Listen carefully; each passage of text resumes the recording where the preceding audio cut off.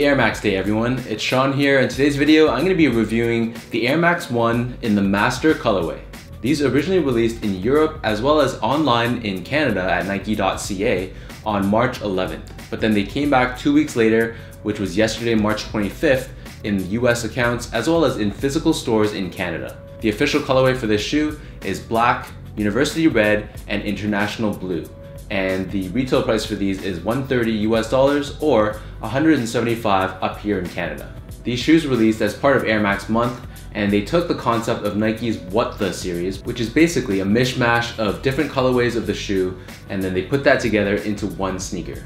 In the case for these ones, Nike took inspiration from 12 iconic, 12 highly sought after colorways of the Air Max 1, and then combined them together to create what you see here today.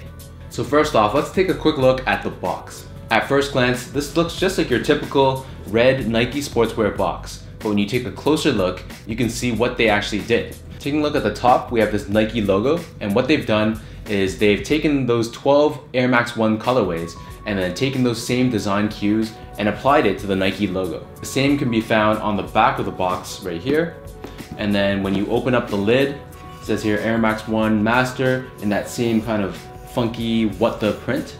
There's a little bit of a blurb about the shoe. The liner of the interior also features those same design inspirations that can be found on the logo as well as the mudguard of the actual shoe. Visually speaking, the base of this shoe is made up of this premium black leather material.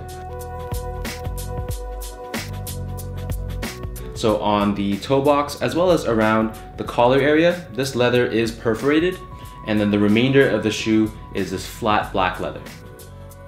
The laces on these shoes are a flat black lace, and they do feature these metallic lace tips on the edge, and then they do feature a secondary option. So the secondary laces are done in this hot pink or magenta colorway that also feature similar metallic lace tips on these as well. The tongue on these shoes are done in black leather as well, and on the very edge of the tongue there's this Nike Air Max branding done in all black.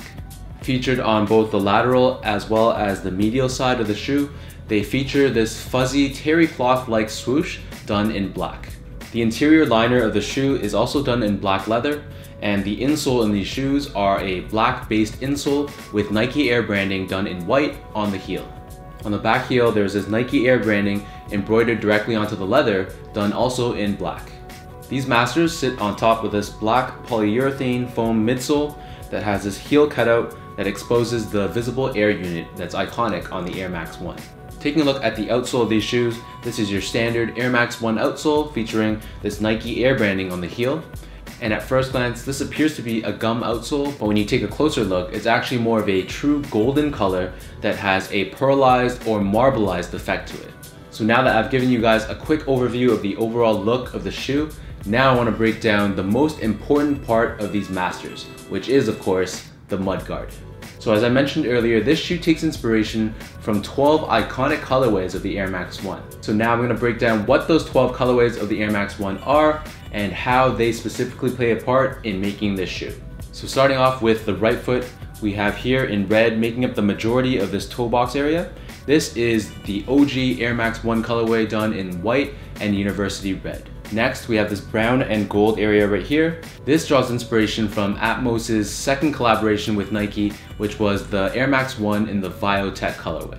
Moving along, we have this fuzzy zebra-like print, and this draws inspiration from Atmos's collab with Nike for the Animal Pack release, which was done in 2006.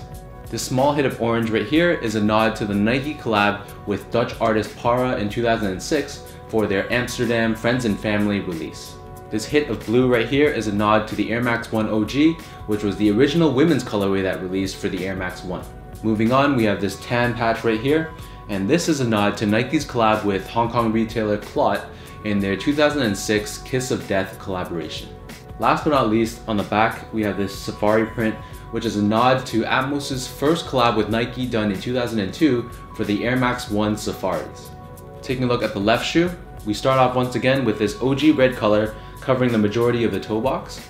Moving next to that, there's this lime green color, and if you take a closer look, this is actually done in a denim material. So this is a nod to Nike's 2009 collaboration with Pata, which is a Dutch brand and sneaker retailer as well. Moving on, we have this hairy leopard print, and this is a nod to the Air Max 1 Beast colorway that released in 2009. Next to that, we have this burgundy patch, which is taken directly from the Para and Pata collaboration with Nike for the Air Max 1 in the cherry wood colorway. Once again, we see this OG blue colorway that can be found here, as well as on the medial side as well. And finishing off, we have this Air Max 1 Premium SP in the Safari colorway, which was actually a non-collaboration shoe from Nike that was released in 2009, and this can be found right here on the back heel. Last but not least, the upper of the shoe, specifically the black leather and the perforated toe box, draws inspiration from the Air Max 1 Kid Robot collaboration.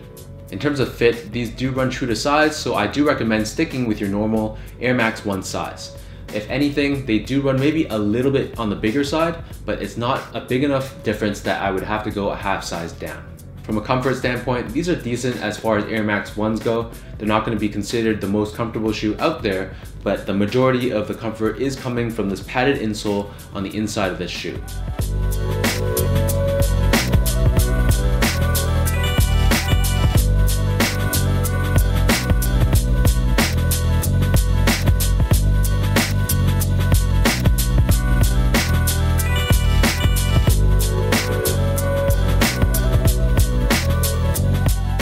So now let me give you guys a look at how these Air Max 1 Masters look on feet.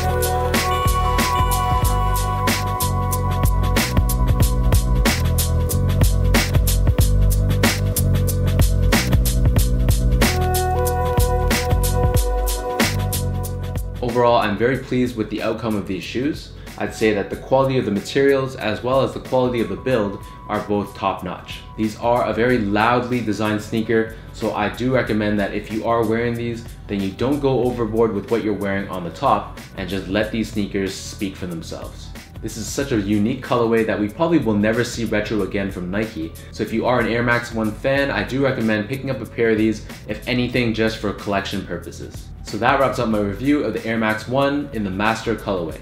If you guys enjoyed this video, give me that thumbs up and hit that subscribe button down below. And as always, be sure to follow me on Instagram as well at SGO8 for more photos of these on feet in the next few weeks to come. One thing that I did want to mention before we end off is the t-shirt that I'm wearing today was provided from Standard Canadian, which I'll link in the description down below. Be sure to check out their Instagram account as they feature these t-shirts that have these customizable cities or countries. So for me, I was born in Toronto, so they customized this shirt to have the city name here. But if you are born in another city like Montreal, Calgary, Vancouver, they can customize the t-shirt to feature your home city on the bottom. So be sure to give them a follow on Instagram. Until next time, thank you guys for watching, and I'll see you guys in my next review coming soon.